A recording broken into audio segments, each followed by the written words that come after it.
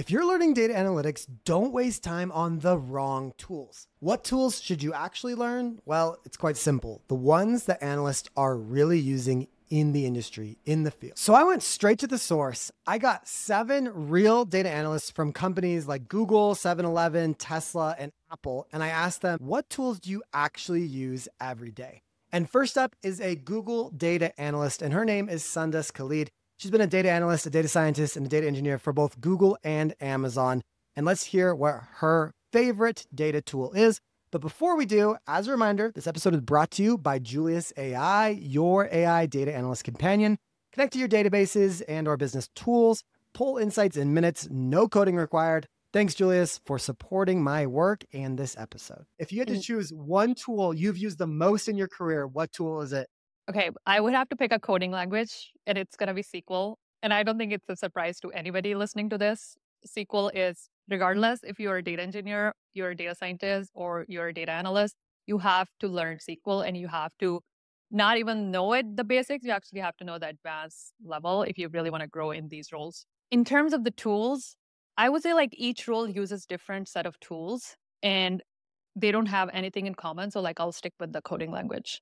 I like it. I think, yeah, maybe that's not a surprise that SQL, it's like the most in-demand data skill in honestly all 3 job families. It seems like, I think Python gets close for data scientists, but like it's really SQL. Okay, so SQL is the tool you've used the most. Do you have a tool that you like to use more than SQL?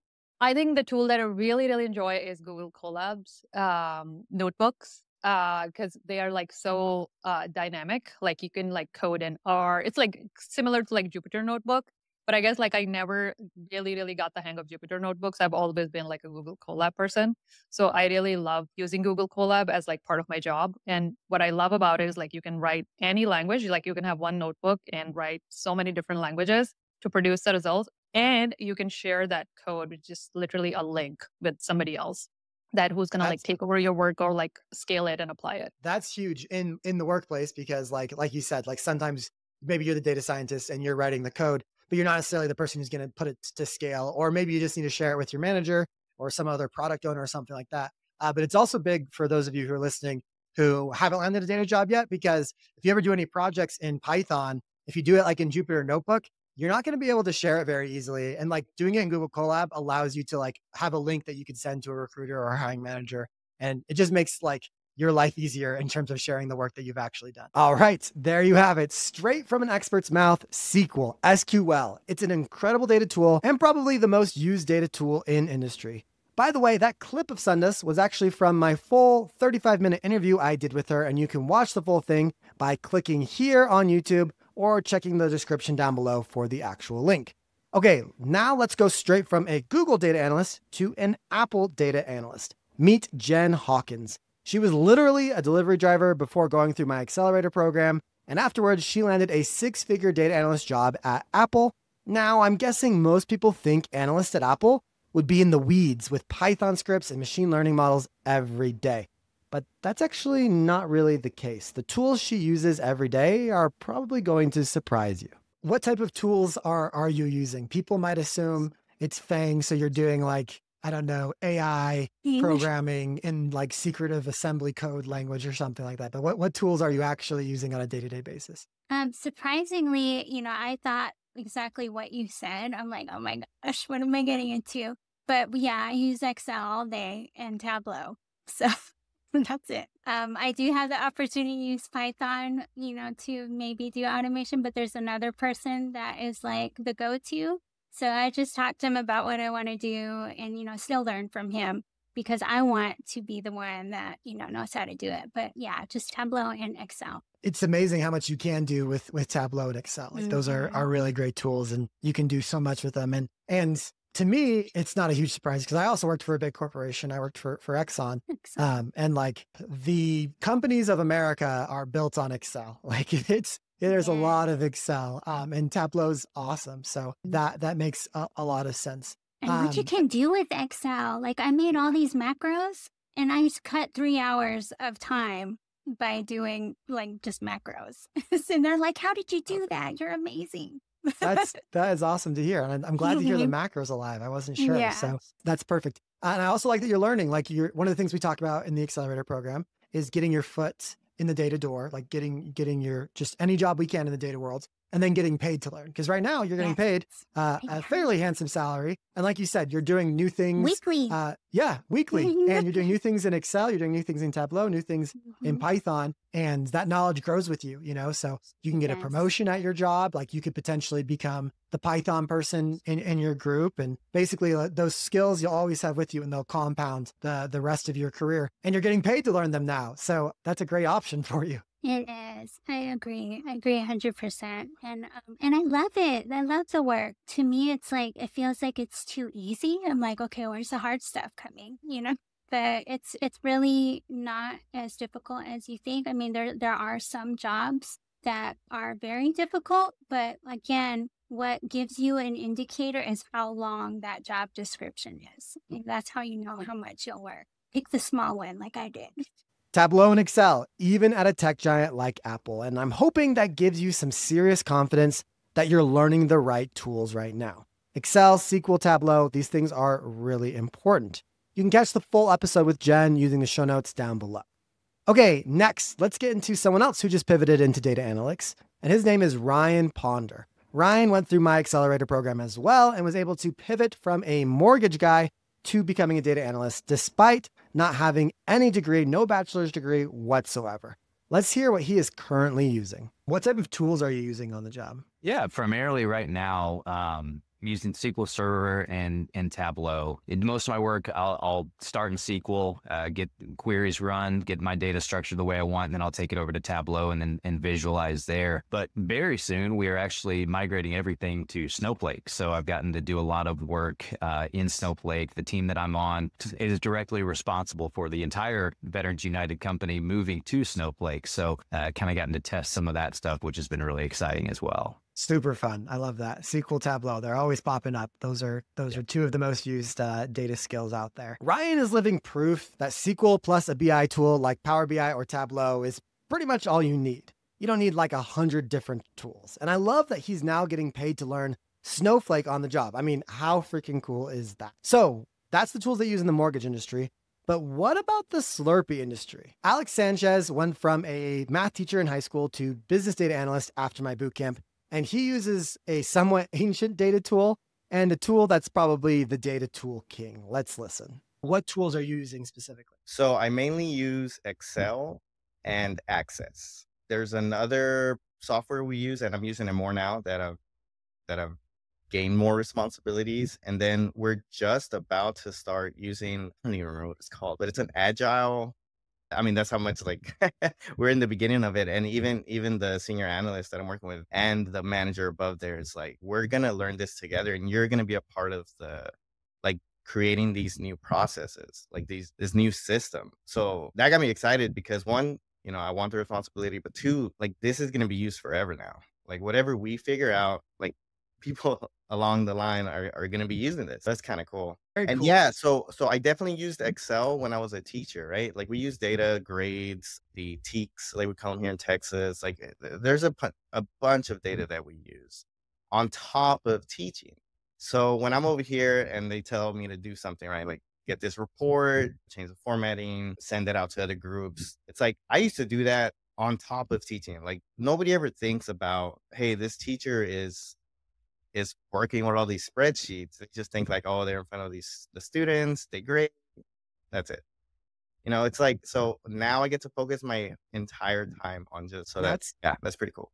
Yeah, that's great. I think that's awesome. And I'm so excited that they're trusting you more. And I'm sure you're going to give them a lot of dividends. Now, after listening to that and you're like, man, I've never even heard of Access. It's basically just an old crappy version of SQL that Microsoft used to use. But I used it a decent amount when I worked at Exxon, so it still exists, especially in like these large companies. But yeah, other than that, Access and Excel, that's how you analyze Slurpees and gas sales. You can catch my full interview with Alex by clicking on the YouTube card or going to the show notes and clicking the link down below. Now, this next analyst has worked for a lot of companies, and he's basically a healthcare analytics expert. So if you're interested in analytics in healthcare, please take notes because you're going to get some great insights that might be key for your data career especially if you want to get really advanced technical. I wanted to ask you something you mentioned earlier in terms of tooling, data tools that you guys use. You know, you mentioned Fabric, you mentioned Snowflake. We've talked about Power BI, SQL, Tableau. Do you guys have like a data stack that you kind of stick to? Or do you kind of have to be flexible for what your customers and clients want? We typically recommend Microsoft. And so historically it's Azure Data Factory, the tool set. They've rebranded a lot of it as Fabric, a one data stop analytics platform. We're a big fan of Fabric. We've been able to do a lot of really impactful things with it. And we do everything from the data engineering side, ingesting the data, whether it be connecting and doing like Snowflake mirroring is available now, stuff like that. But connecting to different data sets, piping that data over, storing it, analyzing it, writing SQL code against it. And then the BI application itself, Power BI. Power BI has really taken a big leap in the past, I'd say even like 2 years, maybe 3 years, like a massive leap in popularity. I think it's because so many people have, Microsoft Office, but we've done a lot of work with Tableau as well. So we're also Tableau experts, and we've implemented Tableau at many other customers and clients. Love Tableau, love Power BI. I highly recommend those two simply because of the opportunities that you can find. People are using those applications. That doesn't mean that I don't think there's value in other BI applications and tools. There's a bunch of them out there. But I would say the majority of what we see in the industry is Microsoft Fabric, Power BI, and Tableau. Those are the two that we see the most of. The other things that we see in the industry right now, we do work with Snowflake and we do work with Databricks.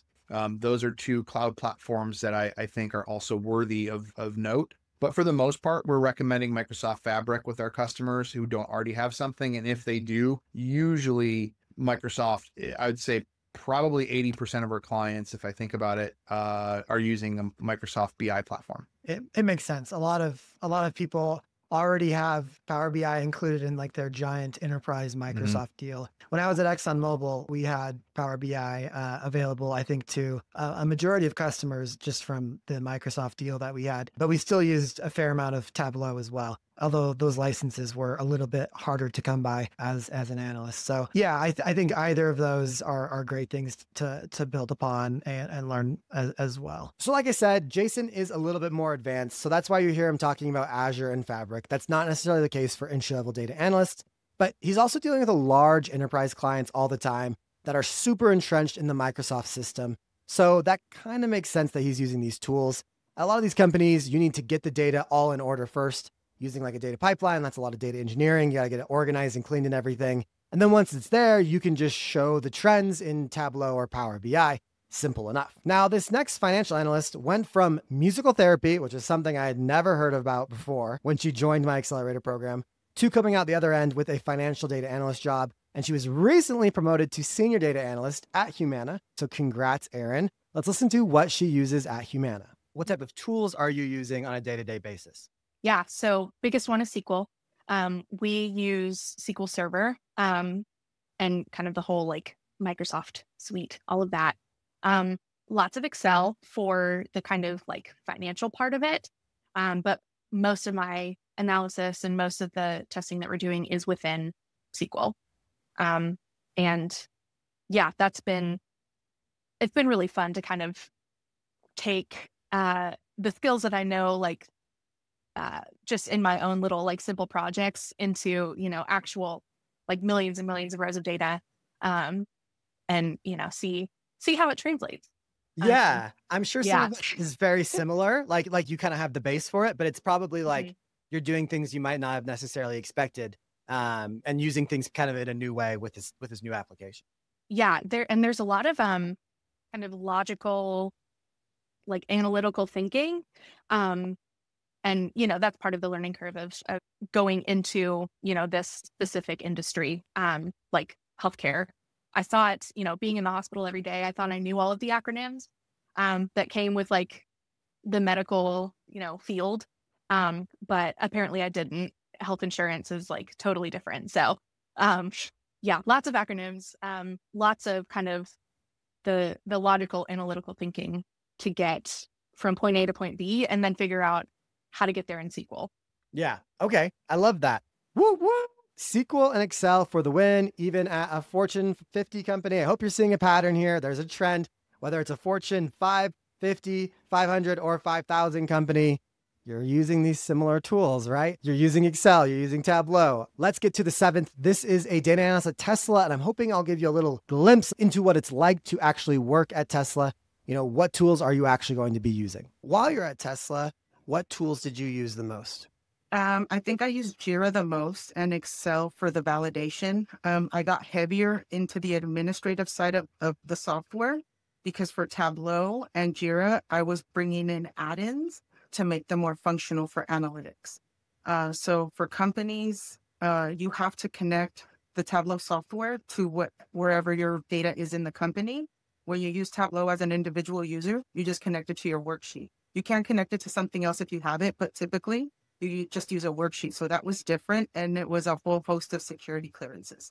So I did a little bit of the administrator stuff, but Jira and Excel ran my validations. That's awesome. I think that's true. And you mentioned JQL. Is that kind of like SQL, or how are those related? Yeah, so it's very similar to the commands in SQL. So that's why I was able to learn it pretty quickly. But then some things are specific. It uses a lot more keywords than you would expect, and they're different.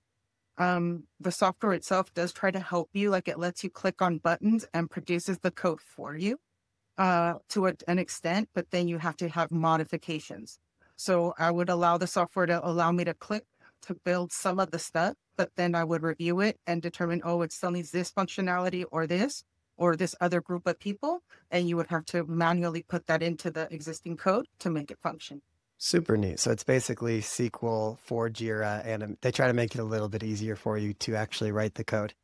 And there you have it, folks. 7 real-world data analysts and the tools they are using every day. Now, if you want an exact list with percentages of the top 5 most in-demand data tools based on real data, where I scraped literally 3,000 data jobs and did all the Python myself to figure this out, it's been viewed over 73,000 times already, and I think you're really going to enjoy it. So you can click right here on YouTube, or you can find the link in the show notes down below. I think it'll be a perfect companion to this episode. Thank you guys for listening, and we'll see you in the next one.